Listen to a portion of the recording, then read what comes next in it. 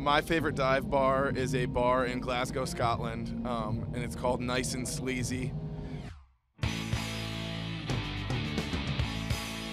My favorite dive bar is in Gainesville, Florida. It's called Lucy's. It's all American beers. I prefer craft beers, but I like my beer cold, so I'll drink anything as long as it's cold. Yeah, cold and wet, and alcoholic. None of that non-alcoholic crap.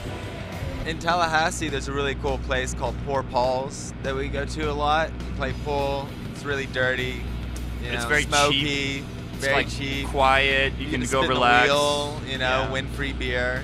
One of my favorite dive bars is a place in Sydney called Frankie's Pizza Bar. You have like the different colored lights and there's kind of like a red tone to the room, and it's underground and dark and it plays old school rock music, and I really enjoy Frankie's. My favorite dive bar is a place called Three Crow in Nashville. They have these things called bushwhackers that are like, it's pretty much an alcoholic Frosty, which is the greatest thing ever.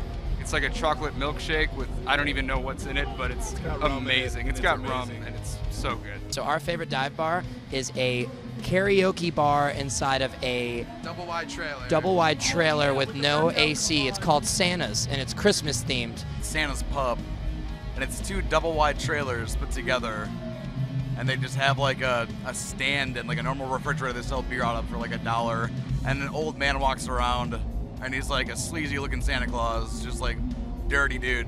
Quick Red Fox for me. Quick Red Fox on Drew Street in Clearwater, Florida. It is the most smoky, rotten, hole in the wall. There was karaoke one night, and I don't know why this guy was doing it, but he was aggressively singing. I think it was Cyndi Lauper, but he was like bent over, holding both microphones, like hunched, screaming the words. It was amazing.